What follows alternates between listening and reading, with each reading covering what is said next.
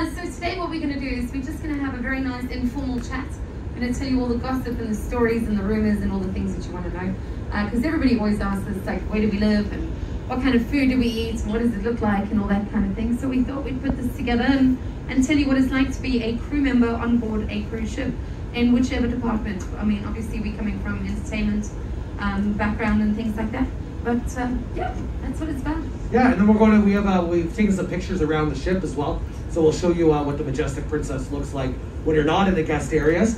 And then as well, we have a couple of videos for you to show, and then we'll take your questions as well. So we'll try to answer as much as we can and make it as candid as we can for you. All right, let's jump into it, Lauren. Super. So why don't we start off when we talk about the backgrounds? How did you get here? So I wanted to be a music teacher when I was at school. I studied music, I loved it. It didn't work out for me. Ended up studying graphic design and I hated it, so I was looking for a job. I worked overseas. I did a summer camp in North Carolina when I was 20 and I decided I never wanted to have children because of working in a summer camp. And then when I was 23, I'd gone home and I was so tired of living with my mother. I decided to join a cruise ship to get as far away as possible. And I joined Carnival and I was working on Carnival Cruise Line, which is where that photo was taken. I was a bar waitress and working 3- and 4-day track cruising in the Caribbean during spring break. 10 months later, I did the "I will never do another ship again in my life" speech, and I kept that pretty successfully for a few years. I worked in the UK, worked at home, that kind of stuff, and then I joined Princess in 2009. I worked on the Dawn Princess. I was bartender there, and I worked for Princess for 5 years in the bar department. And then the bar department just wasn't for me anymore. I was tired of making drinks and handing them over instead of making the drinks and drinking them myself. So I thought I'd try entertainment instead.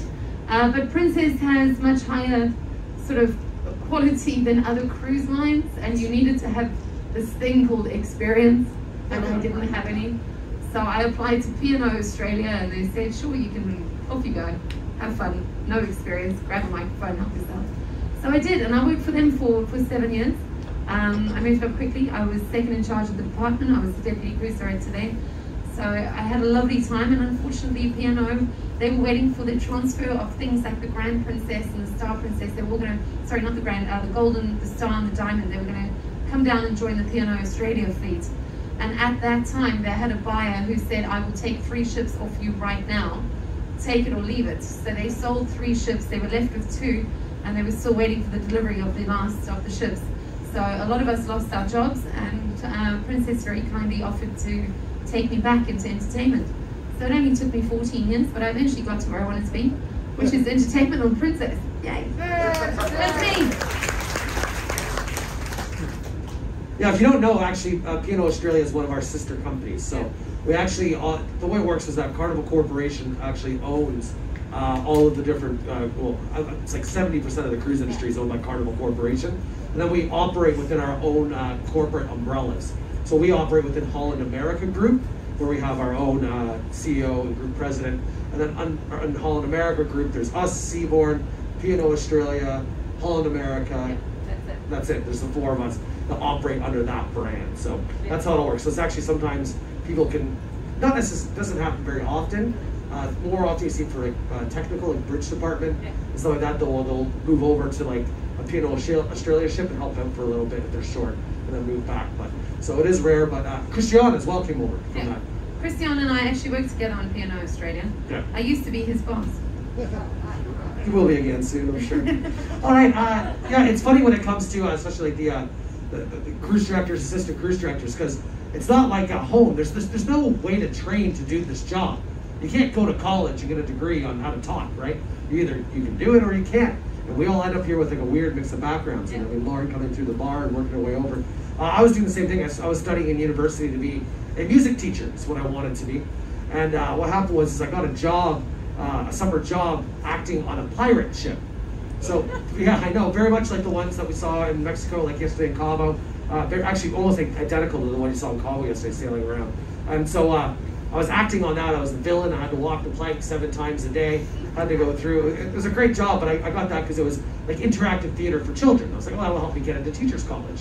This will help with my application. And then, so I was in university, and after my first year working there, it's only in the summer, because water freezes and ships don't do well with ice. So so we only operate in the summer. And then the winter came along, and the company called me.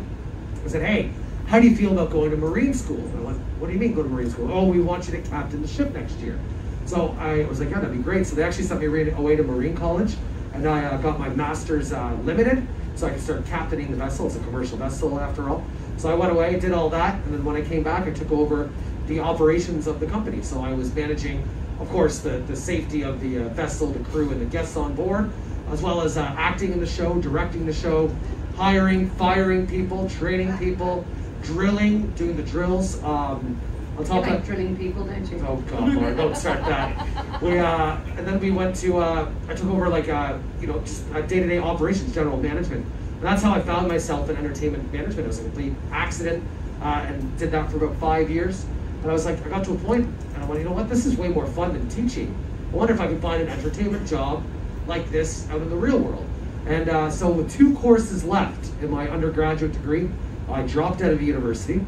And I told my mom this, and you just saw her heartbreak. She goes, you dropped out of university. And I go, yeah. I go, but don't worry, I have a job lined up. She goes, okay, well, that's good, Kevin. What's the job that you have? I go, well, Mom, I'm going to go to Royal Caribbean. I'm going to become a bingo host. What could go wrong? And she was, I've been a disappointment before, but that was a big one. So that lasted very shortly until she found out that family members have very generous cruising discounts, and then she was completely okay with my life decisions after that. Very, very much like Lauren, I kind of moved up the ranks really quickly there to what they call an activities manager, which would be second in charge of the department. I spent about 5 years with them, and then the ships were getting much too big for me. I liked being out and being able to socialize with you and have fun with you, but when the ships have, 6,500 guests, it's not happening anymore. There's too much admin that's behind the scenes. So I resigned from them and came to a company that doesn't have those massive ships, where our massive ships are their medium-sized ships. And so came over to Princess, and that was the best decision I ever made. So I've been here for 5 years. They told me, hey, come over, jump over, try a contract as assistant cruise director and learn our product. And then we're looking for cruise directors, and that was it. So I did the 1 contract on the old Star Princess, then moved up from there. And yeah, it's been a great 5 years at Princess, and really happy to make that jump over. All right, so we're gonna go through the whole process now of how you get hired to getting on board. So we're gonna tell you all of the inner workings of what it's like for us and how exciting it is. So you want to work on a cruise ship, Lauren? How do you apply? Well, the first thing you've got to figure out is which company you want to work for, because if you don't like children, don't work on Disney. You know what I'm saying? So you've got to figure out where you want to go. And once you've found out which company you want to work for, the best thing to do is to go online and find out who their registered manning agents are. Now, there's a lot of scams that go around about working on cruise ships. Sorry, what's a manning agent? Yeah, it's a recruiting agent or a manning agent. There's a lot of scams that happen, so a lot of times you're going to get told, I can get you a job on a ship, but you've got to pay me $500. If something like that ever had to come up, if you know somebody who's applying, that is a scam. It's not a real thing. The only way to get a job is to go and look on the internet, find out who their agent is around the world, because there's different agencies around the world that employ on behalf of, and you would send your information and your resume, or as we say, a CV. You'd send your CV, your resume through to the manning agencies around the world, and they will have a look through, and according to whatever the company says they're looking for, department-wise, etc., and what experience you need, and all the other things that they need, they do like a vetting of who they would recommend to the company. And then once you've had an interview with the agency first, and they've seen you and they're like, okay, well, they'll be great for this job, then they will forward your information onwards to the main company, whichever company you're applying for, and then they will interview you from there, and from that point in time, that's when the ball starts rolling. So it's a bit competitive. If you're thinking, these jobs go out around the world, so there's anybody from anywhere in the world can apply for any job at any time. So when something comes up, you grab it and you take it. It's pretty cool. Yeah. All right. Okay, I'm gonna have you keep going because someone's trying to page me right now. Cool. Can you believe we still have pagers? How crazy is that? It's like I'm a '90s drug dealer. It's like 1982. Yeah, it's all the wrong one. But joining, talk about joining documents. All right, let me just put these all up. It's all. Oh, they're all there together. Okay. They're all different, yeah. So once you've got the interview with head office, and they've chatted to you and they've decided that okay, you're good. We're gonna grab you. We want you to come and work for us. At that point in time, that's when all the excitement really kicks off. And then you start paying for things out of your own pocket. That is the first time you start paying. So they will send you a letter of intent saying that we want you to come and work for us, and now you need to get your affairs in order. And by affairs in order, I mean the biggest bunch of paperwork you've ever seen in your life, especially if you're coming from South Africa. So you've got to try and get your visa sorted out. We all work on a C1D, it's a Siemens visa, which allows us access into the States. You've got to get that going. You've got to get a police clearance certificate, so we've got to prove that we are decent human beings to come and work on a ship. And then of course you will also get your contract. Now throughout the presentation you'll hear Kevin and me, when we talk about a contract, in your terms you might think a contract is a piece of paper that you sign, and yes it is that, but we also refer to our work at sea and our time together as a contract. So this would be, which contract did you work on? We were together on the Star, it was that contract, or this is my 5th contract. So it's more like a tour of duty, for example. So we get all our paperwork together, all our joining documentation. They let us know where to go, when we're going. Your medical, you've got to get a full medical done. So if anybody does want to work at sea, you have to be able to pass a medical. There's no restriction really on age, but you have to be medically fit to work on board. So if you can't run up a flight of stairs, you can't work on board, because that comes hand in hand with your safety duties. So there's a lot of things that have to happen in the background, and now of course we get all these COVID tests and swabs and vaccines and all this other nonsense that you guys have to do. We have to do them too. And then we would get a little letter saying, good, you're joining this ship on this day, be at the airport at this time, and then you get on a plane and off you go, and it's amazing. Princess is very cool. They pay for our flights, which is wonderful. If you're a crew member on board, all our flights are paid for from the international airport of our departure, our home country, to the ship and back again. Everything gets covered. And in the old days, pre-COVID, we used to spend a night in a hotel. Just before joining, we used to all sort of fly into the airport. We'd go to a hotel, sleep there, and then get up in the morning and then get herded to the ship in the old days. But nowadays, because Princess is trying to restrict how much time we spend traveling and with other people, you know, just in case, they now fly us straight. You join the ship on the day that you land, but you come into the ship and you go straight into a quarantine for 7 days. So if anybody's wondering what's happening on deck number 9 and why it's closed off like the Twilight Zone, those are crew members who are joining us, who are like Kevin's replacement. She's in quarantine at the moment. So those are all crew members right now. We treat it as a red zone. We're treating it like as if they all have COVID. They're getting food delivered to them. We've got guys in the full Ghostbusters outfits, spraying stuff, walking around the ship. You'll see them. And that's purely for new crew who are joining. All fully vaccinated, fully boosted, but just in case. And it's fantastic. Quarantine is the best. No, honestly, for crew members, because typically you would fly in and then you're right to work. The crew members, you board the ship before you guys even get on. So like while you're leaving tomorrow, we'll be taking on new joiners that will start in a week from now. And you would come in and you would be at work within 2 hours. You'd be in a uniform and back to work. Where now you come on board and you have a week to just chill out. And then they're all balcony rooms. We give everybody balcony rooms. They sit back, they relax. They're allowed to order what we call kombucha. Yep. Do you want to? Okay. This Story. This is going to blow your mind right now. Okay. So when I left Royal Caribbean and I was coming to Princess, somebody was telling me. They said, "Hey, you're going to love a couple of things. One at Princess, which we'll talk about this in a second, compared to that company, is that officers, we get to order off the menu. So like we eat literally the exact same menu food as you." And I'm like, "What? Really?" Like, "Yeah, you want lobster tail? You can have lobster tails." Like, what? So I thought he was messing with me. He goes, "Oh, wait till you find out what kombucha is." I'm like, "What's kombucha?" What's that? You didn't have kombucha? No, we didn't have kombucha at Royal. No, that wasn't a thing. So kombucha, what happens is we have cabin stewards as well. And our cabin stewards, once a week, we can, they'll give us a little like hard check. We write down our information on there with our account number and sign it, and you put it on your door. Then your cabin steward goes down and he does your shopping for you down in the stores in the back. They'll give you like a case of Coke, a bottle of water, or you get cases of water. You can get bottles of vodka, a case of beer, and it's all this. And they deliver it back to your room. I'm like, what, just at your fingertips like that? Like, yeah, absolutely. And I came here and I was like, it's real. It's a cruise ship miracle. So, but up there, same thing, they can order kombucha. So I know like a lot of the people, all crew members, we end up knowing each other really well. And so they'll sit out on their balconies, in the evening or at sail away, and they'll sit there and have a drink together and enjoy the sailaways, which is something that we just don't get to do. So the quarantine period is actually fantastic. And it helps you adjust your time zone too. Because a lot of us, we're flying from all over the world. And so, it's a different day when you arrive. It's yesterday again. Like I left before I arrived. Or something, I arrived before I left, I don't know. It was one of those weird things. So it's really cool when you get into quarantine. You don't really unpack, but you've got all your stuff. You've got enough for the first week or so.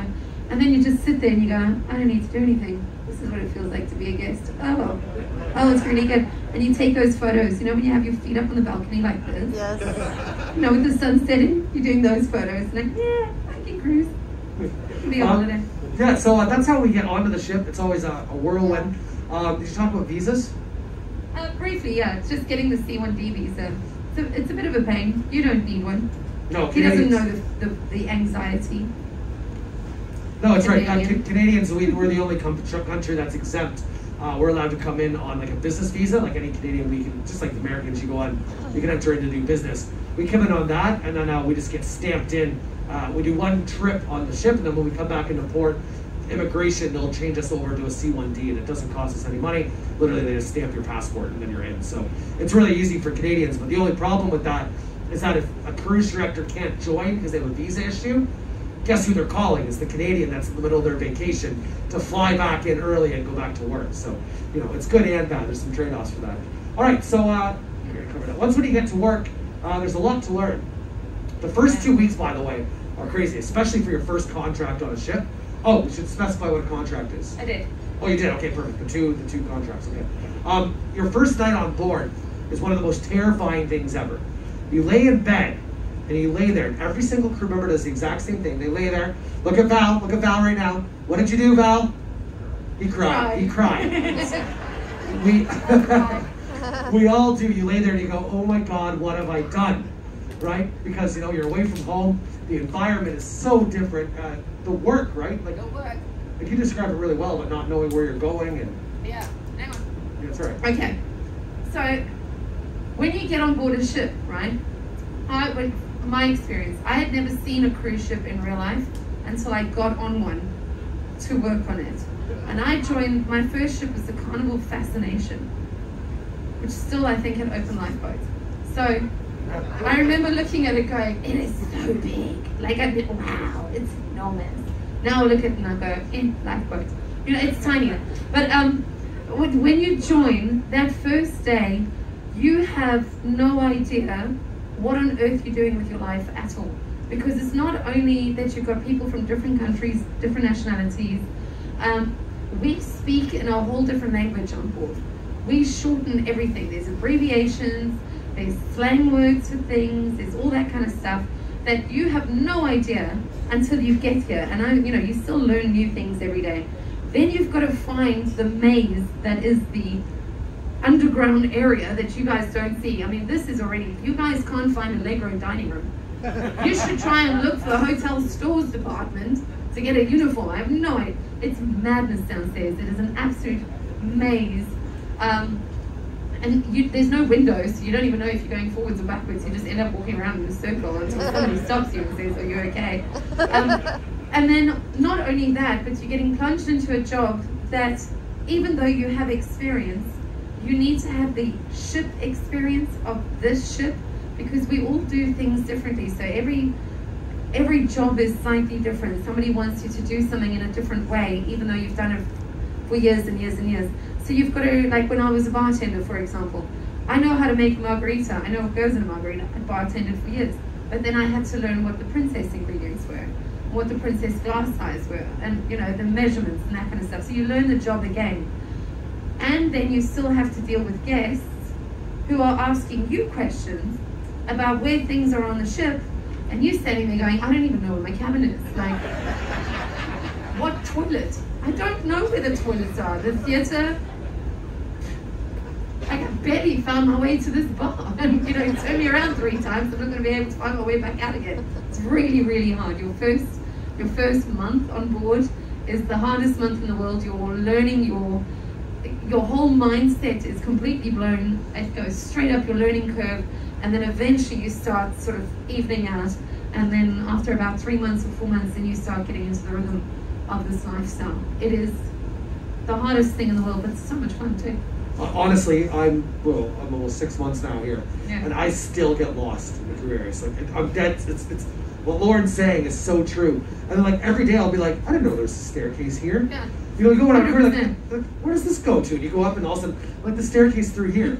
Yeah, but you walk with someone. I found someone. that by accident the other day. I said, I didn't know there was a way to get up from there. You walk through with someone, and then somebody goes that way, and you're going, what the hell's this? But now you're trying to look cool, being like, oh yeah, I totally know where I'm going. What is this little place? It's like a Aladdin's cave downstairs. Wonderful. Yeah, it's so much fun. Yeah, it's huge. I'll show you in a second. We do every week. We do what we call crew rounds, where we just do inspections on all the cabins in on the ship for the crew. And I was downstairs doing it once on deck 3, and we were there with the clipboard going, okay, where's cabin 31003? We're at 31001, and we can't find it anywhere. We're like, where is this? So we take off, and we walk around this huge loop, and we're going through left to right, we come up. But when we were saying that, there was a door down with these pair of boots outside. And we walked all the way around, then we came out on the other side, and that was the cabin we were looking for that was like right next door to it. But it had boots. It was the same boots. It was like, how did we end up back at the boots? It's like Narnia walking through it. It's hilarious. All right. So we learned the job, but that's actually our secondary job. So on board, everybody's primary job is our safety duties. It's very much like the flight attendants. You know how your flight attendants, they're there for your safety, and then because they're there, they're serving you drinks. We're kind of the same thing. We're just waiting for an emergency, and then we post the vents in the meantime. Light a fire. One of you light a fire. Sounds like you're waiting for an emergency. Well, we are. That's all our primary role is our safety duties. And everything's kind of based on like what your skills are. So, like the assistant cruise directors and cruise directors, we're the officer in charge of a muster station. So if we were ever to have to do the general emergency alarm and muster, actually, if you were in this muster station here, Karen is the leader. So she'd be the one that'd be on the microphone as you come in. All right, everybody, we just sit here like this and this and this and this. Here's how you put on your life jacket. These are the doors we're going to exit through to these lifeboats.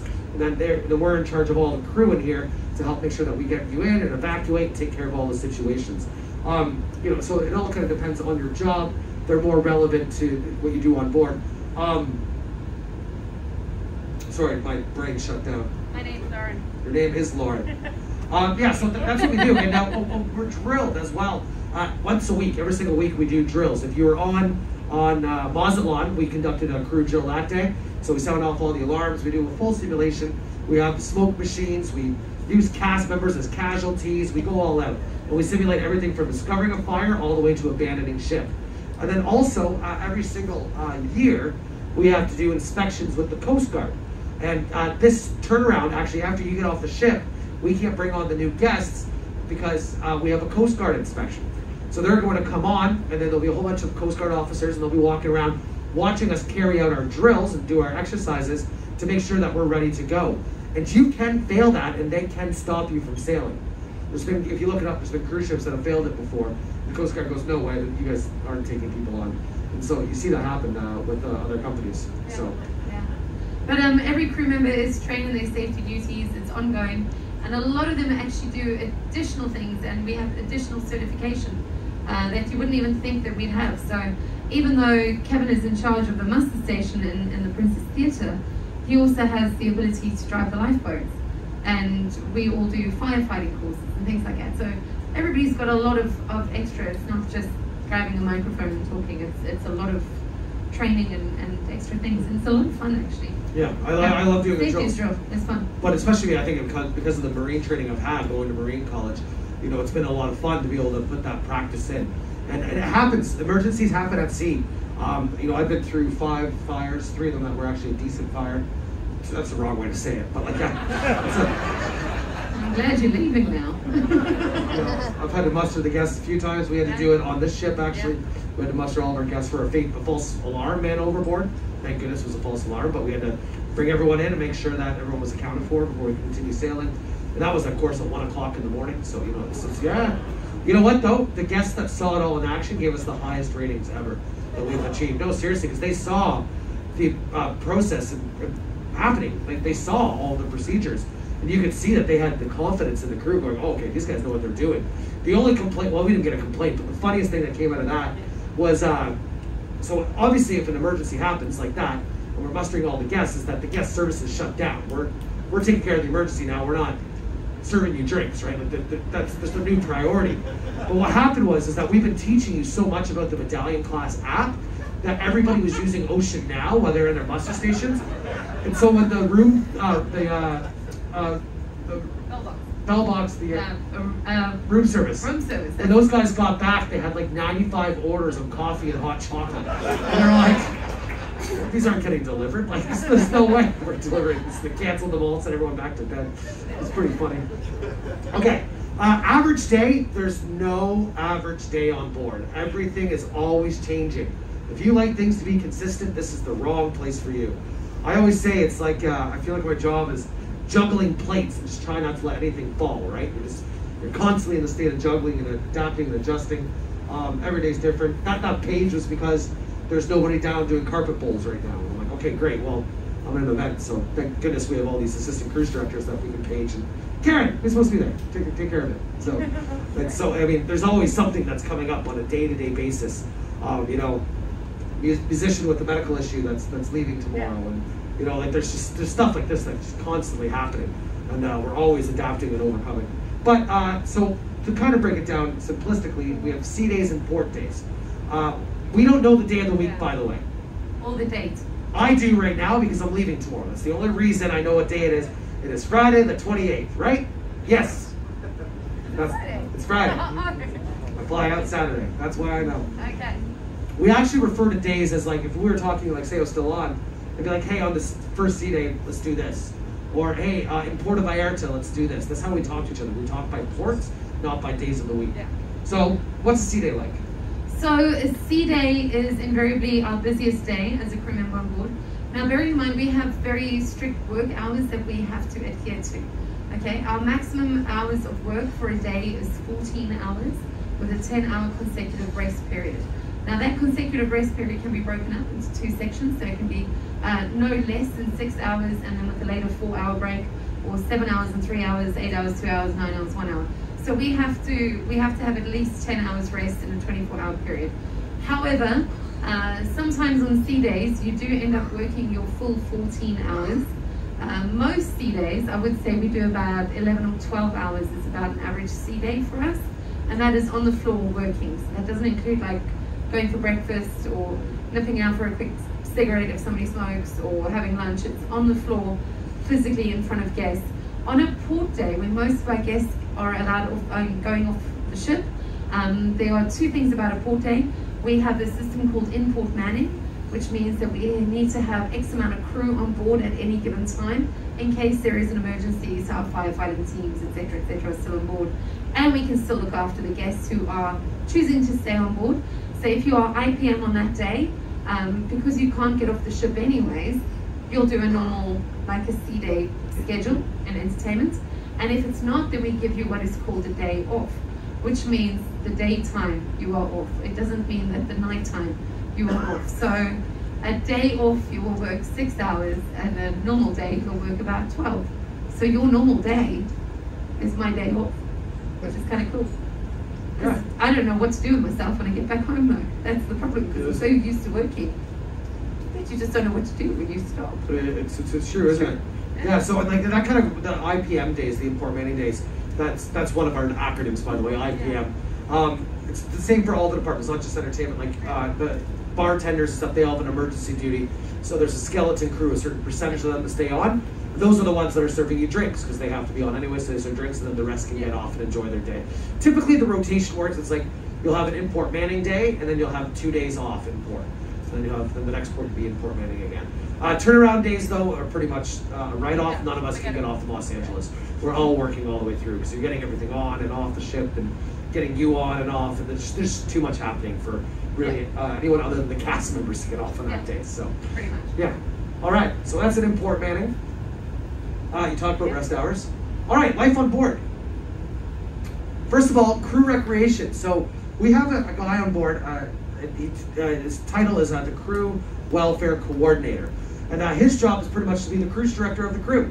He organizes different events, keeps us all busy. He organizes, so we'll do evening activities for them. Often we'll get involved and we'll host game shows for the crew. We kind of try to offer the same. We put in, like our production cast will put on production shows just for the crew only to go in at night and watch that. We do tours, shore excursions. They're either crazy discounted or even free. So, you go swimming with the dolphins. You said your favorite tour was Petra. Yeah, my favorite one, I went to Petra in Jordan. I was doing the world cruise on the Dawn Princess. And we were lucky enough to go to Petra. And that was absolutely incredible. And that cost me like $30, which is nothing for a tour to Petra. It was a full day. So the tours, things like you guys wouldn't understand it quite as well, but when you come from different companies, Princess really looks after their crew behind the scenes a lot better than a lot of other companies do. And this is one of the things for us, is to have this, to be able to have a crew recreation area and to have a crew welfare coordinator, somebody who's just there to make sure we have a good time when we have time off. That's pretty special, and it makes it a really nice place to work because we have this ongoing entertainment, which is great. Last Mazatlan, we did crew bingo, but right now, so we have a crew recreation area, but we'll show you pictures of it in a minute, where there's a crew bar, so we can go and enjoy a drink after work, and then there's, we'll show you all of it, there's a big area, Lawrence says it's like a town hall, which makes sense, which is a great area, but that's actually closed right now. So normally we do like crew bingo in there or in the theater, but right now, just because of what the new variant's out, we've heightened what we call our sanitization levels or our outbreak levels as a precautionary measure, so that way we can try to stay on top of it. And so part of that, we're not allowing any crew gatherings, we're actually canceling meetings, stuff like that. So what we did is we did a special crew bingo here in Princess Live. And so we were able to broadcast live into the crew cabins because this is a TV studio. And so we broadcast live and I hosted bingo for the crew. And we played a couple of games of bingo and just gave some money to them. So they would call into that phone number there. But we get to have fun with it. Like we do. Like on that night, our senior production manager was here for it, of course, Reese. And I was talking, he's just joined the ship. So I was saying on the camera to all the crew, oh, well, Reese is the most eligible bachelor. He's just come on board. And I go, if you don't know, he's got a double bed in his room and a window, that's a luxury at sea. And so I go, so if you're interested in Reese, I want you to know his pager number is this. And I gave out his pager number to the entire crew. He said he had to turn it off at like 2 o'clock in the morning because people were still prank phone calling him and paging him. So we get to get up there and have our own fun. Yeah, we do. But we'll show you pictures of all that as well. There we go, love life. So when I left the old company before I came here, I was sitting at home and I was watching episodes of The Love Boat, which was a bit of inspiration. I go, okay, well, maybe this is a sign of where I should apply to. And what really inspired me was how much the doctor really had an interest in making sure every female guest was well taken care of over their voyage. And I was like, wow, Princess looks pretty liberal and pretty outgoing. Maybe I'll go there. Times have changed. That's now frowned upon. It's actually an easy way to get fired. You're not allowed to fraternize with guests. However, crew... Yeah, go for it. Go for it. Have fun. Yeah, I mean, this lifestyle in this area, it's a very intense, it's a very strange place to work. This becomes your world. This is your world, because when the internet goes, that's it. And we don't really watch the news, we don't have time. So we are all very involved in each other's lives. And your friends and your colleagues and your people pretty intimately by the end of the contract. You see each other at the very worst of times, you see each other doing the very best of times, you see them in a good mood, in a bad mood, in every mood that's humanly possible. You see them first thing in the morning in their pajamas, when they're hungover maybe, or not feeling great, or you're looking amazing and formal nights. So the relationships that you build on board are particularly intense, and they are full on and pretty immediate. So what happens is people fall in love a lot.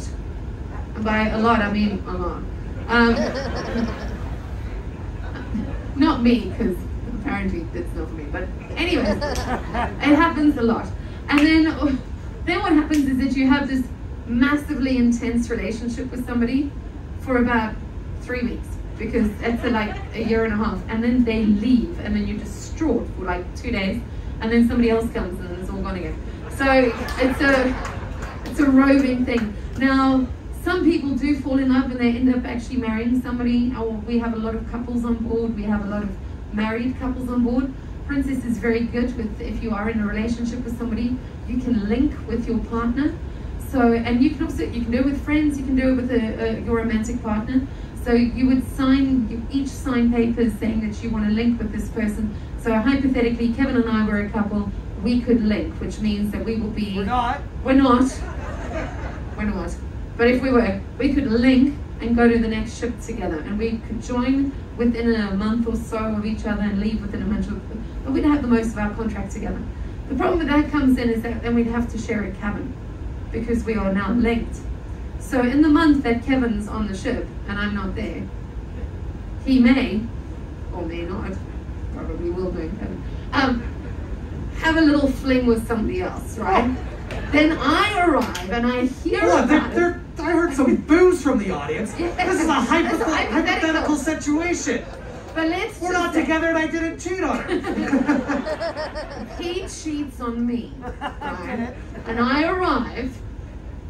Now I'm stuck with him for the rest of my contract in the same cabin. That face. I have to look at the time and I don't want to.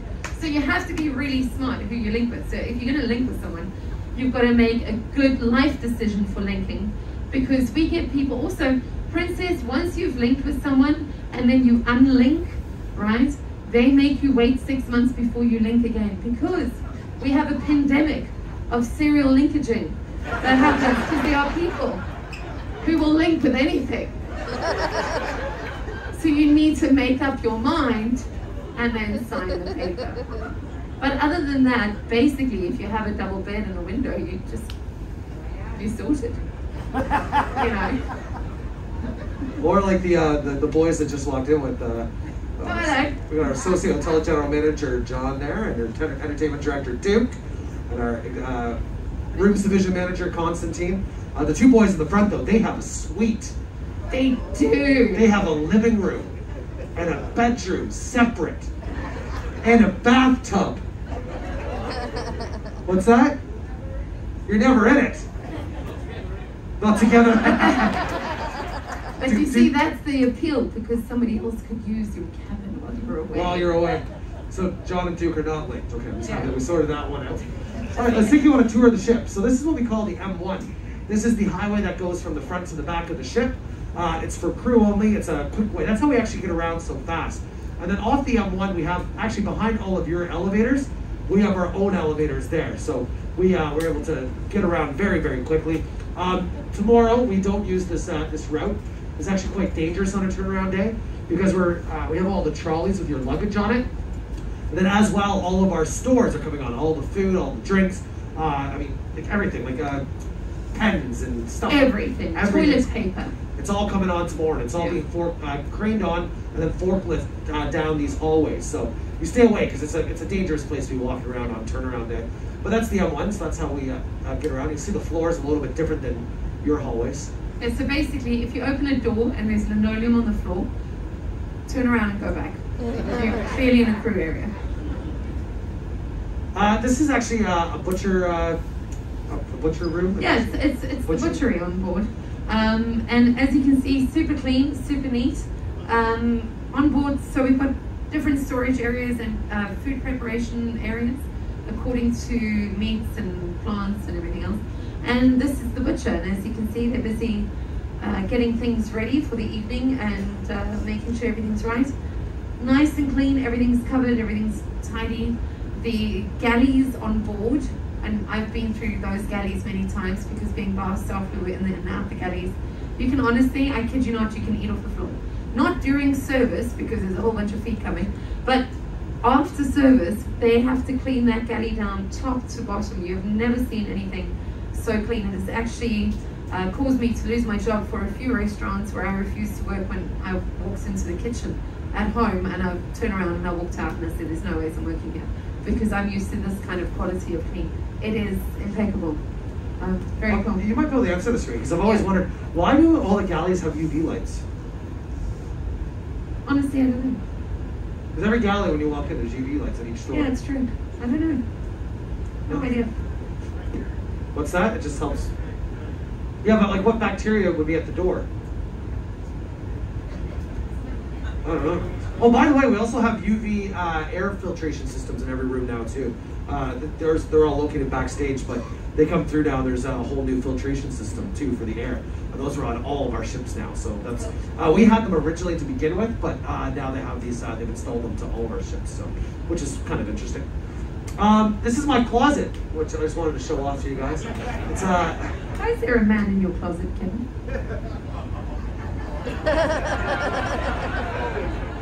Is he trying to get out? So obviously a very full beer fridge there, or beer locker. Corona. It's yeah, Corona. It doesn't sell as good as it used to. It doesn't look like this anymore. You guys have been drinking a lot this week, so pretty empty. This is a fruit locker, right? Yeah. Fruit and vegetable. So fruit and veggie lockers. So also downstairs, you will notice. Well, you wouldn't notice this, but when you're on board, you'll find most of our dining areas are at the back of the ship. I always tell guests the ship is designed like I am. The fun's in the front, but the food is right at the back. And unfortunately, the storage area is a little bit lower than I was expecting it to be. So this is down on deck number 3 and deck number 4. We keep all our food lockers and things are downstairs, the refrigeration areas.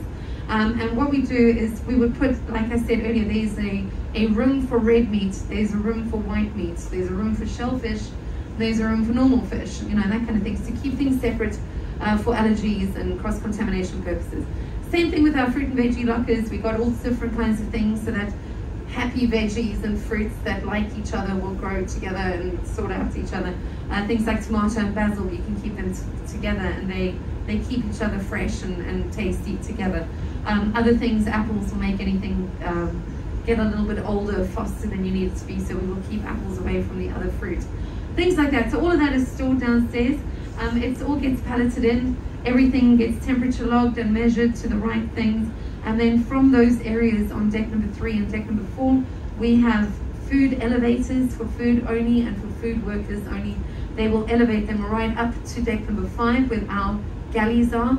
There's also a galley on deck number 6, which is why you can't go from Concerto to Allegro. The galley's in the middle and there's an elevator shaft. That elevator shaft also goes all the way up to deck number 16 to Will Fresh Marketplace. And that will be our main hub for delivering of other food stuffs towards like the burger bar and the crab place and whatever else. So all the food gets stored at the back and everything just sort of runs up those elevators. And hotel stores are kind of kept in the middle of the ship because it's easily accessible for everybody else, and then we use those midship elevators so we're not cross-contaminating with food. Very interesting. As well, we have to order our food 3 months in advance. So you have to. It's all based on demographics and who's coming on board. But that's actually somebody's primary job. There's an inventory manager who's just constantly making sure that we have everything we need, right? And I always say, imagine, you know, like on a normal day, you go down to the shop and you pick up your stuff. You've even got a shopping list, and then you go home and you're like, oh, milk. I forgot the milk. You know, I didn't put it on the list. Imagine if our hotel inventory manager forgot the toilet paper just once. Just one small whoopsie, you know, like, oh, got to go back and go get a litre of milk. Got to go back and buy another 500 tons of toilet paper. It's a lot of work. We had, I'll talk about the operational pause in a minute, but when we had the pause on the Sun Princess, that's when the world went mad and everybody was hoarding all the toilet paper. Yeah. And so, but we had so much on board, obviously, because we were expecting to have a bunch of guests. So we sent every crew member home with like 3 rolls of toilet paper just so they'd be safe. Our parting gift from us to you. Thank you for Here's your bonus for the contract. Take care. We have our own classroom on board. Oh, the classroom has a UV light too. Check that out. So that's our learning and development room. We don't actually really use it right now, again, because we're trying to stop everybody from mixing together. But what we do now is when we have trainings, we actually do them through Microsoft Teams. So we do them all through our computers in our offices, and we do all our trainings. But then once we get back, we'll get back into that. Lots of trainings, of course. You know, all of like the food workers, they need to do their U.S. public health trainings and Coast Guard trainings, and getting ready for all of our regulations. But then on top of that, we also get like leadership trainings, and as Lauren said, we sign up for additional safety trainings. Cornell. Yeah, so Princess is working now in correlation with Cornell University, so we can do online courses with them, and it's not just cruise ship courses. Like we can do something in photography or wine tasting or things like that. Like you can do a variety of courses that they offer for free for us, which is really cool. Also language courses. Princess is very invested in their crew. You offended them. Oh, they don't like Cornell. They're Harvard, they're like, Harvard that's people. We're out of here. But yeah, language courses, things like that they're offering for us on board. You can get Duolingo for free. If you want to do it, you can. There's a link to the site, so anybody, if you've got a mobile phone, even if you don't want to download the app yourself, you can use it through the website for us as crew members, and then you can learn a different language if you want to. So there's lots of stuff that you can do. It's very, very cool. As well too, all crew members, so we get internet as well, but we still pay for it, but it's reduced. We pay $2 a day for our internet. But then as well, you don't have to buy internet, because they actually, as long as you're connected to our crew Wi-Fi, we get, it's a different, you can't find the network, but we get free WhatsApp on that as well. So we get the app, so that way we can call home and message with home, and that's all free of cost, which is another little perk that we have at Princess. Yeah, it's very, very cool. This is a picture from the crew bar a couple weeks ago when it was open. Yeah. Nice little, no, sorry, that's the picture from Titanic when they were partying below deck. Keep bringing this in. This is actually our crew recreation area. So you walk in, that's what you see as you walk into it. It's a skinny little hallway. On the left side, that's the actual bar of it. They put down the metal grating because Karen, your assistant cruise director, will tear it down trying to get in for a drink. But they open up at 6 o'clock, and from there on, you can go down and enjoy a drink or two if you like. You have to drink responsibly, of course. Hi, Karen. How you doing? We were just talking about you. Karen, what time is it? Not 6 o'clock yet. It's not 6 o'clock yet. 6 o'clock club. Only for another day. Yeah, only for another day, Karen.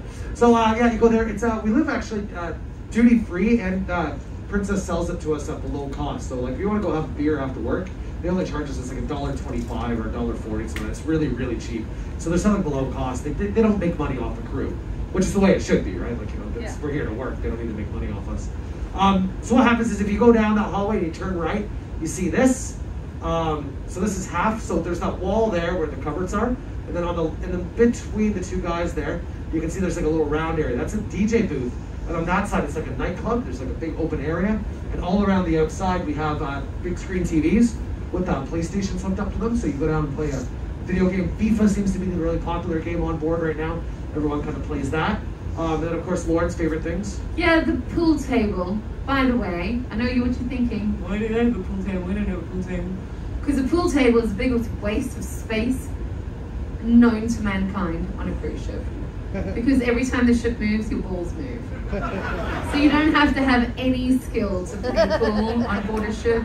You've just got to be standing in the right direction at the right time. And all of a sudden you hit the ball one and then make your shot and you break and then and you win. It's wonderful. So there's the foosball tables. That wall, by the way, where the cupboards are behind the foosball table, that's actually a library, so we have a whole bunch of books there, so the crew can sign it out. Then on the other side of that wall, we have a whole bunch of board games, so the crew can go down and sign board games out.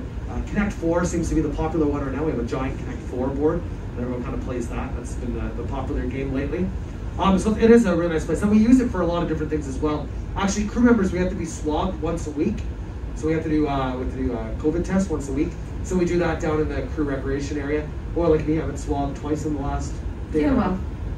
That's because I'm leaving. So yeah. Flying into Canada, I need to have a PCR test, so I was able to get that done on board. So we did our rapid test yesterday, and then I did another PCR just to double check today. So got to tickle the eyeball. That was a lot of fun. So we do that in there. We do meetings in there, church Yep. services, right? Church services, get-togethers, gatherings. Obviously, you know, with COVID, things are different. But invariably, that is it's a jack of all trades space. If we do karaoke, we do it in there. If we do a yes no game show, we do it in there. If we're going to have a trivia, we'll do it in there. If we're going to have a crew party, we'll do it in there. Anything that you would use a normal town hall for, we use that area on a normal sort of basis. There's also a crew gym attached to it as well. So there's a crew gym for them to use that. We have our own 7-Eleven, which is pretty cool. So we have our own shop. It's the crew shop. You go in, everything's really, really cheap. I think a Pringles is like $1. It's really, really cheap. You can get everything that you need, like, M&Ms and Kit Kats and all the essentials like fuzzy peaches and beef jerky and noodles. Please know we eat like teenagers. Yeah, we do. Everything you need, like Pringles and jerky and M&Ms. Yes. As well, though, you can get different. What's the word I'm looking for? Toiletries. Toiletries. Thank you. Toiletries. You can get deodorant. I don't know why they call it toiletries though. It's a stupid name. Actually, I could tell you, but do you want the historical definition? I kind of do, because I always have like toiletries. Like, why would you take things from the toilet, put it on you? No, it's got nothing to do with the toil. It's actually the cloth that they used to use in Georgian times. It was called a toile, which was French, and they would use this cloth to wipe themselves down because they didn't actually bath and stuff during Georgian times. So from the toil, you would go and do your toilet, and everything from there became bathroom, and hygiene became toilet. She's way too smart, isn't she? Oh my God. Okay. Or you're the best liar I've ever met. So with the toiletries though, the problem is that they only have like 1 or 2 options of each thing. So it's like, you get these 2 types of soap, you get this type of deodorant. So that's why, right, in Puerto Vallarta, we all go running off the ship to Walmart. Every crew member, we take off. Because they don't stock plain salted chips. And that is a problem for me. So I send people, if I can't get off the ship, I send people with money. Chips, go, find them, bring them back. We also, like Karen and I, will do cheese. We like to buy cheese. And then we'll eat a lot of cheese and crackers and stuff. And we get all of that too. It's kind of cool. This is the crew mess on board. So, oh yeah, but did we talk about, no, we kind of missed that. So there's 2 different areas, 3 areas that we have a crew mess, a staff mess, and a officer's mess. Now, right now the crew mess, well the crew staff mess is the same, but they're split into 2. We're keeping, because again, we're trying to keep everyone kind of separate. So our deck and technical crew, they all eat the crew mess, which is this right here. When you walk in, it's buffet style. They have their own pizzeria on the right side with really good pizza. And then you can see the seating area in behind. And then this is the other side there, and that's the buffet side. So I just turned and took the picture. So it's very similar to World Fresh Marketplace. And then as well, what we've done for the hotel crew and staff, they're now eating, if you haven't noticed, you're missing a dining room. The Symphony dining room is gone, it's disappeared. We use that now for our hotel crew and staff to eat down there. Because it's so much bigger, there's more room for them to socially distance and be safe. So, and I mean, there's only 25% of you. We can easily handle the load with the 2 dining rooms. So we're using some of the guest amenities to help take care of the crew. This is what a crew corridor looks like. This is what our hallways look like. And they're about this wide. Yeah, seriously, they are. They're like that. Each door dictates your rank on board. So a red door is a crew member, a blue door is a staff member or a petty officer, which are like what? Like the boutiques, like the dancers, our production team, youth staff, casino dealers, that kind of thing. They are like our concessions teams and things like that. They are staff. Yeah, so they have a blue door, and then a white door means that you're an officer on board. So I don't know why they do it, but it just kind of shows you what your rank is. I don't know actually. Yeah. I have no idea. I don't know if and that might be because of the levels. I don't know. I don't know if it's like a new, if it's like an old merchant navy thing or. No idea. There's a lot of things that carry over from the navy that come in. Oh, sorry to offend you. He was an army guy. So what's up with the navy? I knew you were an Army family. I can smell it. He's a Buckeyes fan too. Oh. Okay, are you from Columbus, sir?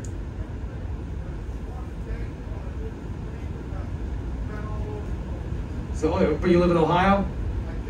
Do you want to do your mating call right now? Oh wait, they can't help it. Good luck at bingo, sir. I think that's where they're going to. I think that's what's happening right now. Bingo's getting ready to go. Yeah, that's probably what it is. All right, so we're going to show you the cabin. So if you go into a red door to a crew cabin, we actually have a picture of Lauren's original cabin when she was a crew. Yep. So that's what it looks like. This was my cabin on the Dawn Princess, and I lived in that cabin. Well, I lived in a cabin that looked just like that for about 4 years. As you can see, there's bunk beds. I had a cabin mate, and whoever's been there the longest gets the bottom bunk. It's reversed from when you're a child because everybody wants the top bunk when you're a kid, and now it's a case of I will take the bottom bunk. Actually, it's small. I'm not going to pretend that it's a massive cabin. It's not, but we really only ever slept there. So you know, you get up, you go to work, you go out and forth, you go to the crew bar, you come back, you go to sleep.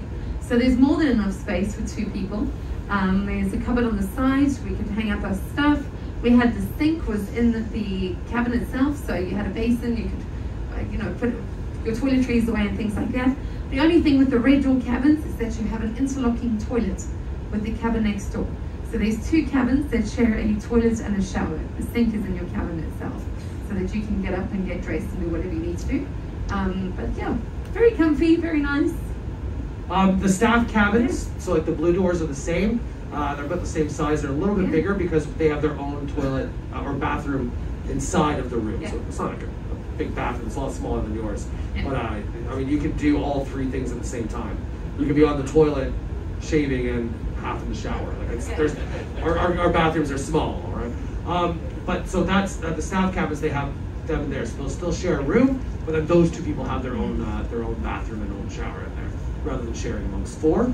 And then after that, you move up to the officer status. Is when. And by the way, we try to promote within, so it's nice because as you move up the ranks in each promotion, you get more and more benefits and perks that come to you. So you get bigger rooms, you get more, you get cabin stewards more often in the week than as you move up, and you can get different deck privileges. You can use the crew gym, and as you move up, you're just getting kind of more and more. So then you go to the officer's cabin. This is Lauren's cabin now. Yeah, so that's my cabin.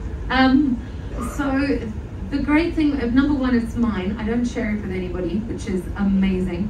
Number 2, that bunk bed, it is still a single bed though, but the bunk bed folds up into the roof, so it's not actually down. So I don't have anything above me, so it's very roomy. I've got 3 chairs in the cabin for no particular reason, because I only have 1 bum, but 3 chairs apparently is what I need. I actually have a lot of open drawers because there's a lot of storage space that I don't actually need. I don't bring that much stuff with me. So this is really more than I need. I can tell you that on my wish list though is a double bed and a window. That's the dream. Is the Does double yours bed have and the window. storage space under the bed as well? I don't even open the thing. I don't need it, so I haven't looked. I don't know if your bed's the same as mine. It's a little bit bigger. My mattress. Well, here I'll show you my room. That's what my room looks like. Double bed and a window. It's really the same. It's the same. It's a double bed and a window. It's the same. It's the a same. window. It's the same It's size. not the same. It's a double bed The and a exact same window. size. I don't know why everybody laughs. It's the exact same size. It's not. It's a double bed and a window. It's different. But actually what happens is I can pull my mattress off, and in behind the drawer in the middle, there's actually a little piece of wood on my box spring. I guess it's not really a box spring, that's built in. But you can open it up and there's a big void there, so I can put my suitcase underneath the bed and then you close it. So that it goes away from the contract. So I had to fish that out a couple days ago to start packing. From his double bed. And when, actually, you know what? No word of a lie though, because when we were teasing Duke, the next step up for Kevin, if Kevin wants to move higher up, the next step, because it's about as high as you can go really, is to become the entertainment director. And they get like a mini suite, which is really cool. Duke's cabin is lovely. He's got a couch and windows, not just one, and a separate bedroom with a bathroom with a full bath and everything.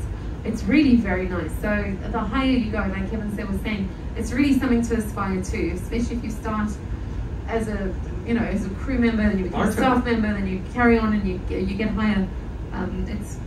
It's perks that pay off after all. Yeah, and then right now Lauren's actually in for entertainment director, so she's applied for that, which I think that she'll probably get. She's Thank you. very qualified. Thanks. But I mean, you said like you can't go higher, but absolutely we can. We can still. No, you can still go up to. I'm talking about within the department. Yeah, within the department. But so you can go. So if Lauren was an entertainment director, entertainment director and cruise director are both three-stripe officers on board.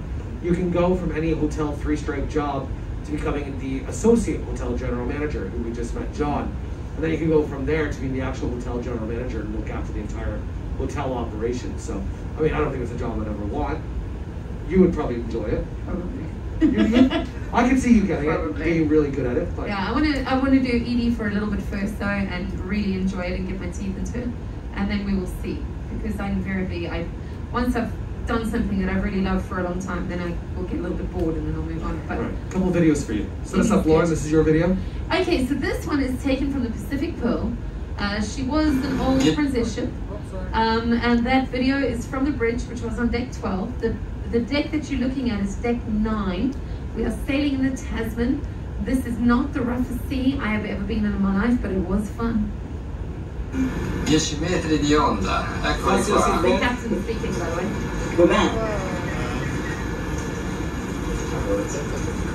Andiamo bene, eh? Wow.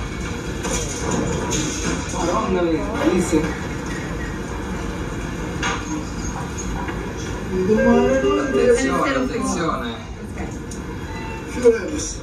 Now, this is from the same body of water. This is just from the before the pandemic on the Ruby Princess. Lauren, I didn't tell you this, but last week when we did this presentation, a guest came up to me and they were on this cruise with me. Really? Yeah, they were on this thing. We were talking about That's this thing. cool. Yeah, so that was really funny. This is deck 11, by the way. Looking out our window on deck 11 on the Ruby. You'll hear my giggle in a second. Come down.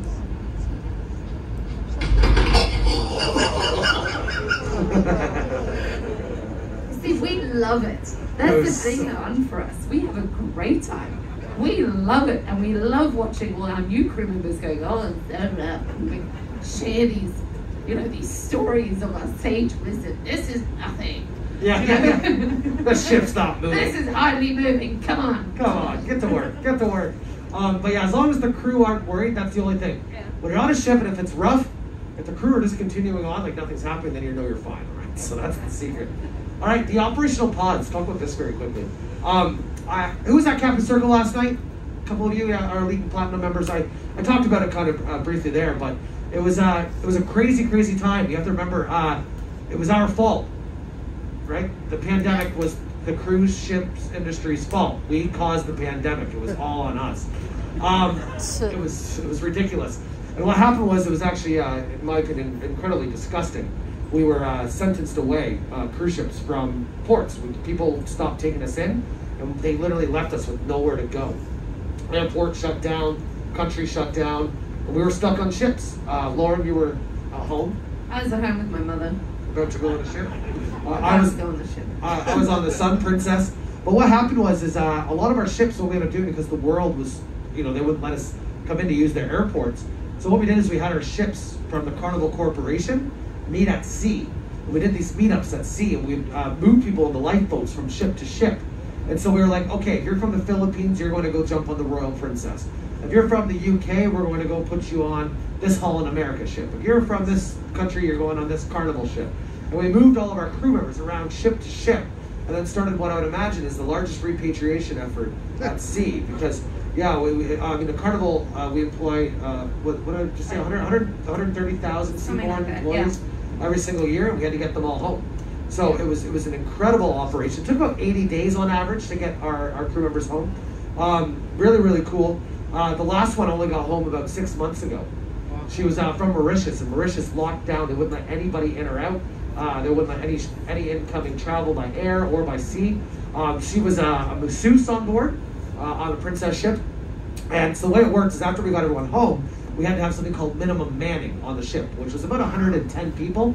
So we'd have all of our bridge officers and all of our engineers. And then, of course, we had people support them. So we had some housekeeping staff and some galley staff and servers. So it was about 110 to keep these ships going. But that one ship that had the masseuse, they were the lucky ones because they could still get a massage. And so she kept working through, and we all definitely celebrated for her when she got home. That was a very happy moment. But we were already back to sea when she finally made it home, which was absolutely incredible, yeah. My story, quickly, I told it last night, but I was on the Sun Princess, and we got kicked out of Australia. And what happened was, Princess actually did a lot of work, which this has made me really proud to work for this company, but they actually helped get me visas to get me back into the country. And they took care of my quarantine in Sydney. I only had to fly me to Canada, they did it. They flew me to Australia, I did quarantine in Sydney, flew to Brisbane. But then the thing was that was so exciting and that was nerve-wracking is that while I was out at sea, my partner was very pregnant. And so I didn't know if I was gonna make it back on time. And by the time I made it back, I had 10 days to spare, and then my daughter was born. That's when Charlotte came into the world. So I just made it for her, and I love showing her off, as everybody knows by now. So there's a picture of Charlotte when we first brought her home from the hospital. She was born with all the hair. They thought, actually, she was a cesarean baby. And the doctor, when they first saw her, went, "Oh my God." I went, "What is it? What's wrong?" And they go, no, sorry, there's a lot of hair. And we thought there was gonna be like a monkey getting pulled out. It wasn't really far off. And then that picture on the bottom right was the beginning of August last year. That was our last day together in Australia. So we haven't seen each other in 6 months now. It's been tough, missing the first steps and all that stuff. We missed all that. But I should be seeing her now in a couple weeks. I'm flying to Canada first, then get down to Australia and get to have a cuddle with my little baby. I'm excited for that. But that kind of brings me up to wrap up the presentation, and we'll take a couple questions for you. Is that, I just like to always end this by saying, crew members, we're a really weird breed. It takes a weird person to sacrifice.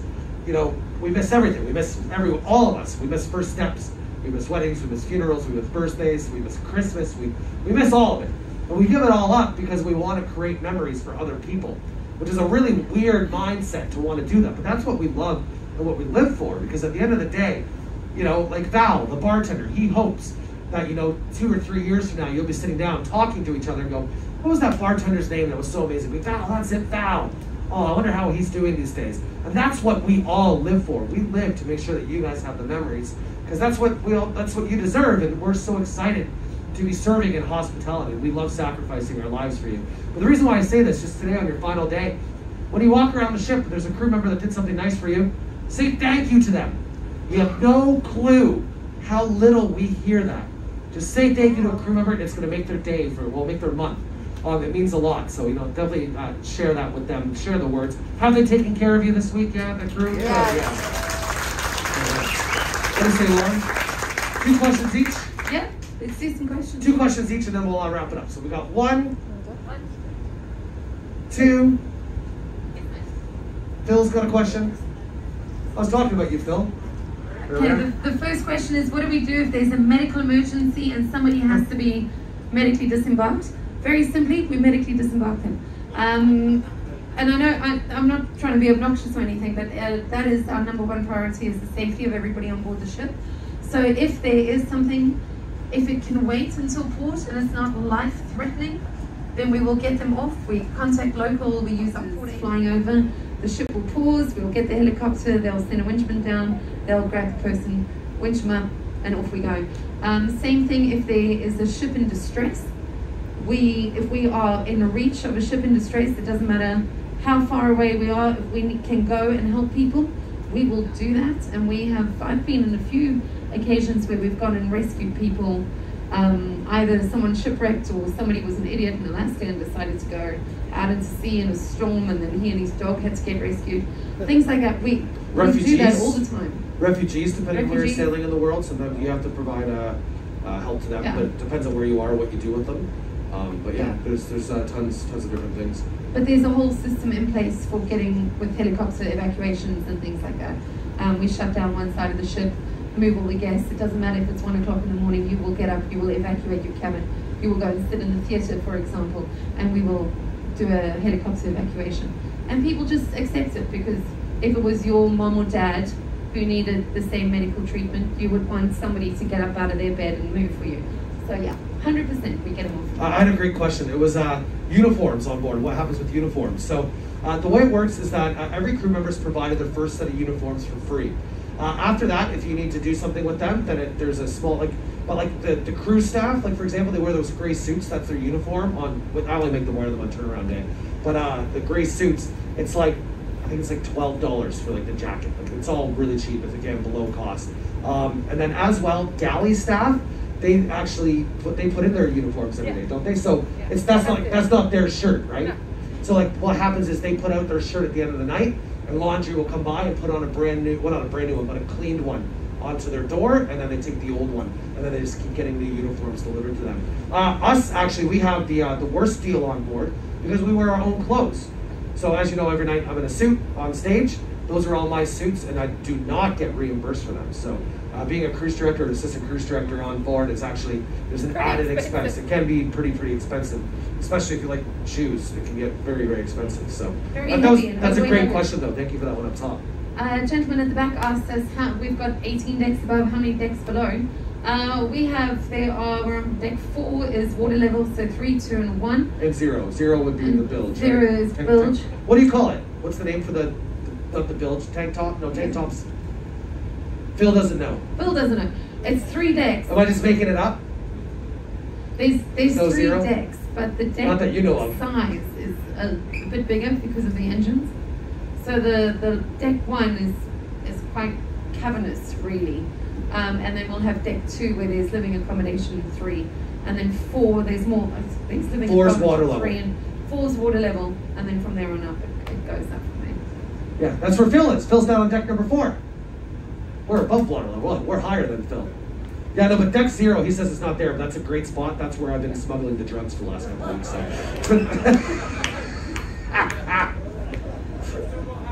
Still got handcuffs, yeah. I know, that's why. See, Phil, he's got different. You know, as I was saying earlier, if you say, you have a window and a double bed, that's an attractive thing. Will's like, or Phil,